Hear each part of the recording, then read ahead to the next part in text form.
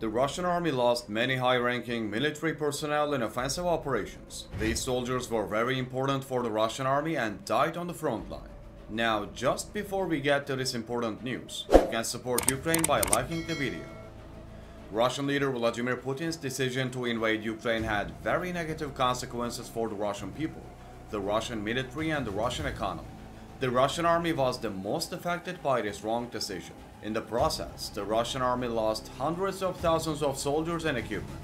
In addition to the loss of military personnel and equipment, the Russian economy was also negatively affected by the embargoes imposed by other countries. This also affected Russia's import and export operations. The main reason why Russia lost so many military personnel was the use of inexperienced Russian soldiers at the front. Inexperienced soldiers had little chance of surviving the harsh conditions at the front, which led to a large number of casualties.